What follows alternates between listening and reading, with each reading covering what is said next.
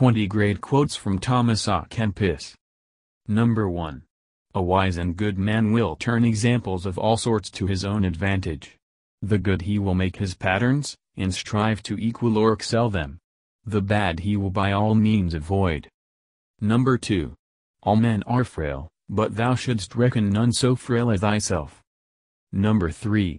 All the glory and beauty of Christ are manifested within, and there he delights to dwell. His visits there are frequent, his condescension amazing, his conversation sweet, his comforts refreshing, and the peace that he brings passeth all understanding.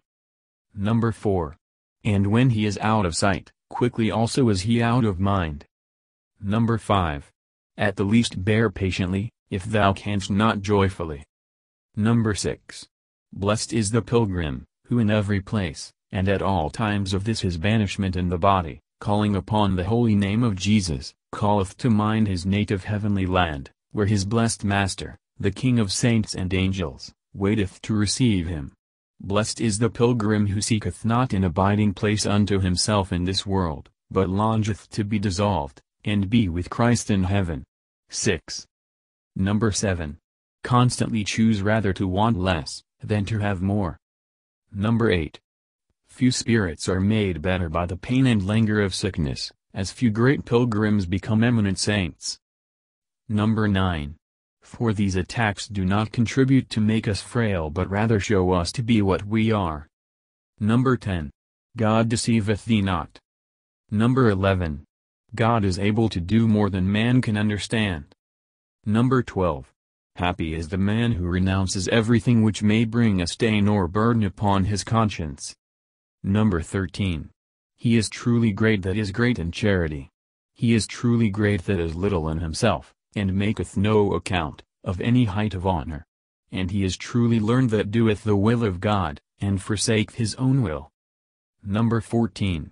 He is truly great that is little in himself, and that maketh no account of any height of honors. Number 15. He that avoideth not small faults, by little and little falleth into greater. Number 16.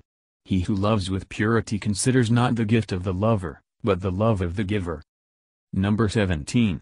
If thou canst not make thyself such an one as thou wouldst, how canst thou expect to have another in all things to thy liking? Number 18. If thou desire to profit, read with humility, simplicity, and faithfulness, nor even desire the repute of learning. Number 19. If thou hadst simplicity and purity, thou wouldst be able to comprehend all things without error, and behold them without danger. The pure heart safely pervades not only heaven, but hell. Number 20. If thou wilt receive profit, read with humility, simplicity, and faith, and seek not at any time the fame of being learned,